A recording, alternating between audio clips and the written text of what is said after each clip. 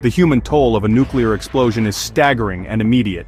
Within seconds, the blast wave can cause fatal injuries to thousands, if not millions, depending on the population density of the target area.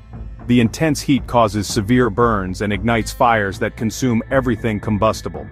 People caught near the epicenter suffer catastrophic injuries from flying debris, collapsing buildings, and the overwhelming force of the explosion. But the devastation doesn't stop there.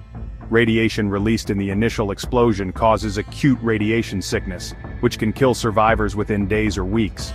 The combination of blast, heat, and radiation means that even those who survive the initial impact face life-threatening conditions. Emergency medical services would be overwhelmed, and infrastructure destruction would cripple rescue efforts. Historical data from Hiroshima and Nagasaki show that tens of thousands died immediately, with many more succumbing later due to radiation exposure. The scale of casualties in a modern nuclear strike would be far greater due to the increased yield of today's weapons and the density of urban populations. This immediate human cost is a grim reminder of why nuclear weapons remain the most feared instruments of war ever created.